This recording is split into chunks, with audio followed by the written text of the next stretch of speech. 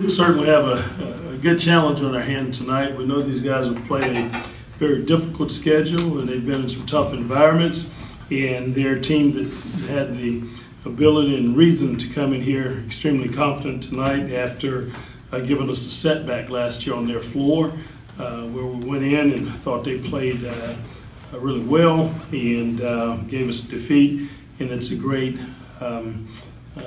return victory here for us to be able to get that victory tonight against this team in the fashion one that we did, with the experience and the way that we had to play down the stretch. I'm really excited about these guys.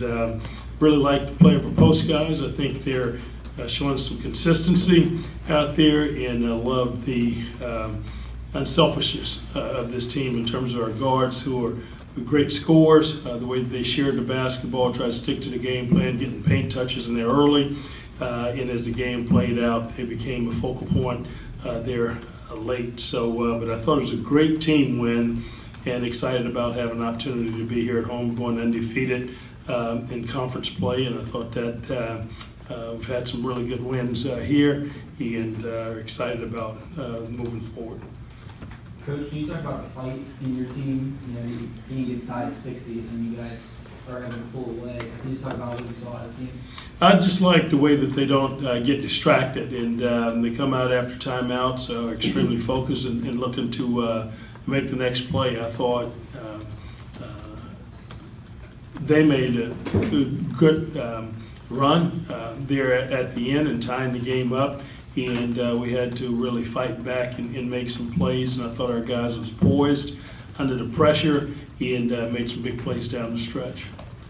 Turnovers were a big factor, I think, in the first 32 minutes. You know, the guys only have one in the last 8. What did you see to get them to kind of take care of the ball a little bit more there? I just think it's their focus, and I thought they were able to lock in. I thought we had some errant turnovers and unforced errors, and we had, I think, 18 for the night. And we need to be around 19. We shoot over 50% there in the second half.